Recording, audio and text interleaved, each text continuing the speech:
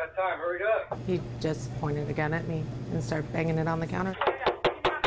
So I gave him the money. Less than 24 hours ago, Delana Nicholson stared down the barrel of a handgun. Still a little bit of anxiety. Video shows the man walk in earlier. A few moments later, he approaches the counter with a soda.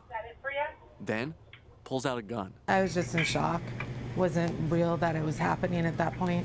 That's all I got. The man runs out, and Delana calls the police. I just got robbed on the Peterson 76. She tells me this happened right around 8 Friday night. Just about 10 minutes later, and about 2 miles away, another gas station is robbed. Demanded money, started banging his gun on the counter to try to get money fast, and as he was doing that, he fired off a shot from the handgun that he had. Law enforcement officials have not said if the two armed robberies are related, but people working at the 7-Eleven that night tell me the person in this video is the same one who robbed them. We need to get him off the street. We need to get him into jail because he's already proven that he's violent. He's already proven that he's armed and he's not afraid to fire off his gun. After a traumatic 24 hours, that is why Delana says she's willing to relive this nightmare. He needs to be caught. It's only a matter of time before he does kill somebody.